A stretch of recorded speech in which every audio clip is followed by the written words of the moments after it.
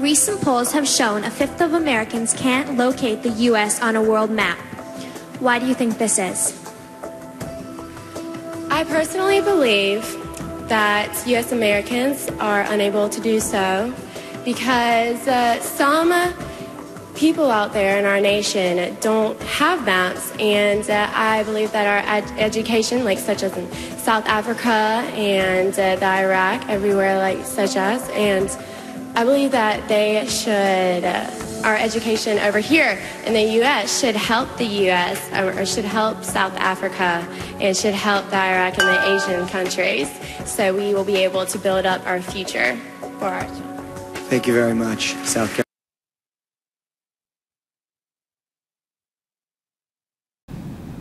I show the Miss Teen South Carolina video for two key reasons. First off, we have this misconception about geography, this kind of stereotypical view that it's going around learning about countries, learning about where rivers are, learning where the Iraq is and like such as. I hope through the course of this semester, in particular this Vodcast, we learn that it's much more than that. Secondly, if we think about overall United States compared to other countries, we're very geo-illiterate. And that video really showcased that. What that means is we, compared to others, have less geographical knowledge or awareness. So we have all these connections to the world, but we really don't know what those connections mean, where they come from, and what's going on in those particular places. And so that's hopefully something that maybe not so much you, but maybe another person I'm hoping can benefit from this course in this particular vodcast. I show this map here. This isn't really too important. All it is there's a ton of individual political geography terms that describe countries throughout much of the world. All I'm saying is there's a ton of individual key terms that we would learn in a higher level geography course, in a political geography course, but we're going to focus on the main themes. And so the idea here is individual countries have many times their individual characteristics that make it unique politically when we think about it at the global level.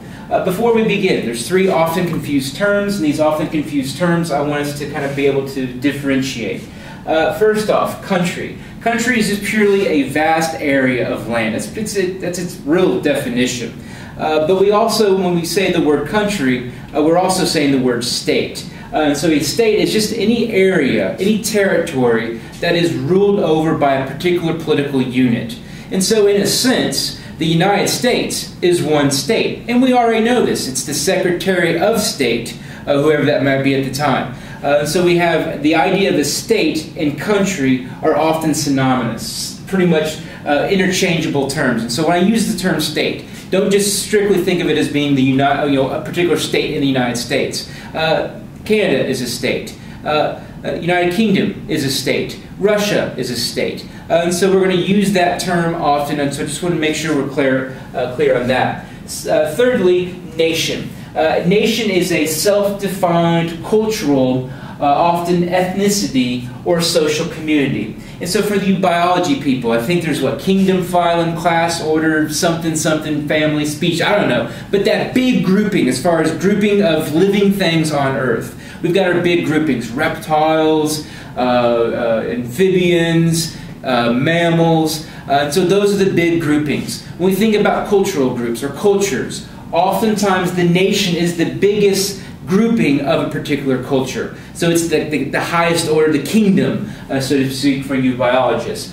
And the thing with a nation is a nation and a state aren't the same thing. And so in some cases you're going to find a state that has within it multiple nations. And oftentimes that's where we're going to see some conflict. So we're going to come back and use these terms throughout the rest of this podcast. I want to make sure we know what we're talking about when I use these key terms. Here's a map of the world. We see latitude, longitude, but other than that, you don't see any artificial or human-created things. So boundaries, some relate to physical boundaries. We'll talk more about that. But the idea of a border or boundary is a human-created thing. So it's a key term, key thing we're going to use in one of these earlier video lectures.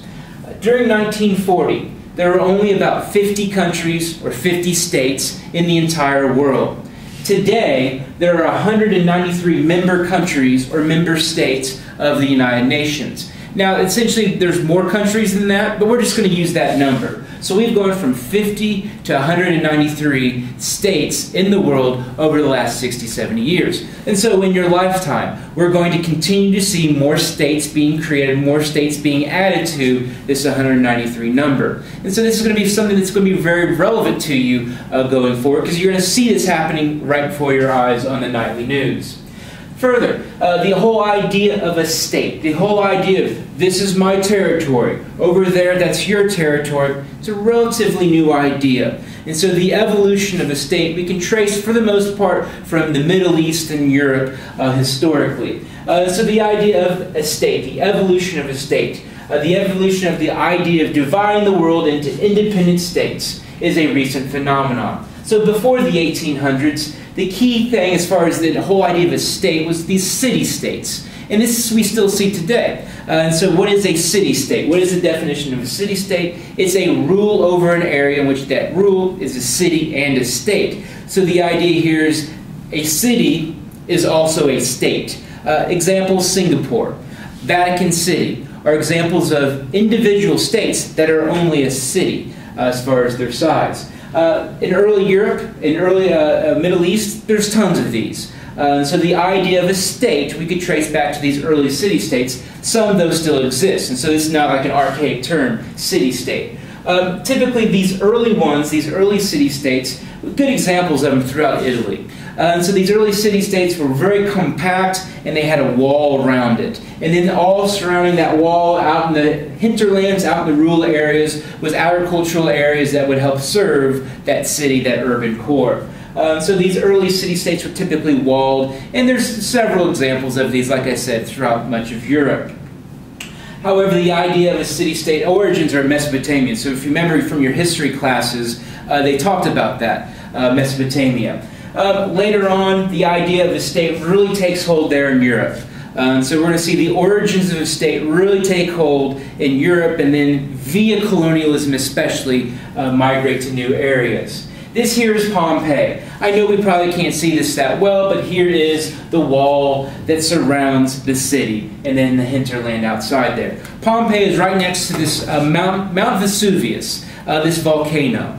And so one of the things is Pompeii, this is a bad story, so if you don't like bad stories, close your ears. But essentially, much of the town was buried alive from this volcano that exploded and buried much of this town alive. There's been a lot of books about this. Why I show this is because of that volcanic ash covering this entire city. Over time, anthropologists, archaeologists, geographers have come back to this area, removed the ash, and we can see what a walled city would look like, especially one that hasn't been dealt with as far as conflicts since then, knocked down, vandalized, and all of that. And so we've learned about these early origins of a city-state, for example, from a natural disaster. States from the 1400s to 1960s.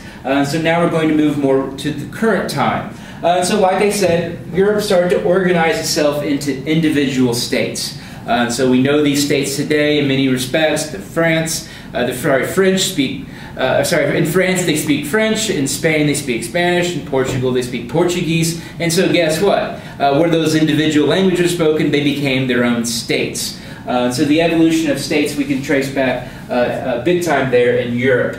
Then, with colonization, which is something we'll talk about later in this particular video lecture series, colonization then helped to spread the idea of this is my territory, over there's your territory. So colonialism spread that idea to new places. And so we're going to see that diffusion to new areas pop up, and understanding why after 1960s did we see a ton of states being added to that total we talked about earlier. So anywhere from the 18th to 20th centuries we saw this, and pretty much what it is rivalries really fuel this. This whole idea of colonialism, and so France and the British, French and the British, they've always been rivals. They're like Yankees and Red Sox, Bears and Packers fans, Purdue and IU fans. They've always kind of never really gotten along. And so whenever one does something, the other does something kind of counteracted. So as one country goes and colonizes a particular area, guess who's following right after? And so that really helped to kickstart colonialism. It will come back and tell that story a little bit later on.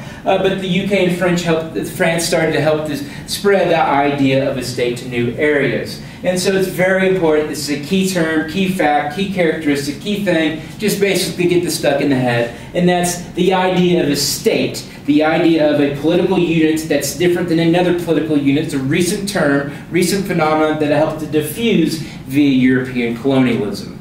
All right, geopolitics. What are we going to do in the rest of this particular Vodcast series when we study geopolitics? The thing about geopolitics, on the nightly news, whether it's CNN or Fox News or whatever's in between, or Jon Stewart show, or heck, the nightly news, you hear this term geopolitics all the time. And so that's something that's obviously very near and dear to a geographer's heart, something that we definitely try to understand more about, and especially as it's becoming a term used by more and more other people outside of geography, especially popular culture. What are we going to do with geopolitics? What are we going to do in this particular video lecture series is we're going to try to understand how does a new state come to be.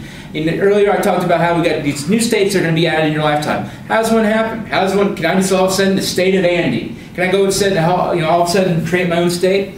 Maybe I could, but there's a set of rules that we're going to talk about here in a few minutes. So we're going to understand the formation of countries and states. Key to that is the understanding of boundaries. So we're trying to understand different characteristics, different types of boundaries, and how those boundaries may lead or may not lead to conflict. Further, we're going to look at global alliances. And so earlier this semester I talked about globalization. So a key part of globalization is these regional or global alliances. For instance, the United Nations, the World Trade Organization, all kinds of the World Wildlife Federation. So there's all these global alliances in which countries come together, they share ideas, and it's a new thing, and so we're going to try to understand a little bit more about that as well. Further, key to this is we're going to understand why conflict occurs where it does. Why can we, at the end of this semester, at the end of this video lecture, we're going to be able to predict where conflict is going to occur going forward. So we're going to look at those key cultural but also physical factors that are very much leading characteristics or leading factors to conflict, and try to understand why it occurs where it does. So in the future, you're going to hear about the Ukraine, for example. The Ukraine, I can guarantee you, is going to have conflict going forward. And so key to understanding that is there's some physical but key cultural differences within this country or the state of the Ukraine. So these are some of the key terms, key things we're going to look at in this particular video lecture series.